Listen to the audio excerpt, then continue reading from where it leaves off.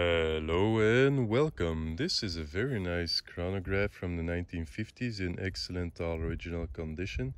It's Ornata, which is of course an unknown brand, as are so many, which is powered by a manual wind ébauché movement from the 1950s.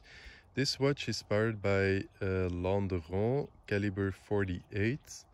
Meaning the start is here, the stop and reset is here. I will demonstrate that later. Anyway, it's as I said, fully original. The dial is in excellent condition with very light patina and some marks, and the applied numerals and the applied numerals in alpha hands really make it pop gorgeously. The case is in great condition with light wear to the plating on the lugs, as you can see.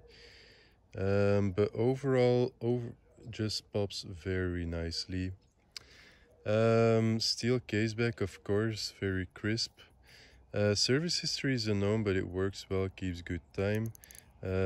So to use this, just wind like normal. I've already given it a full wind, so I can't do it anymore. To set a time, just pull it out, set a time, that's it. And then the top button is start for the chrono, and the stop is at the bottom. There we go, stop, start, stop, start, stop. So you can see very crisp start and stop, and reset is clean to 0. So yeah, works really nicely, this one, and it looks very nice too.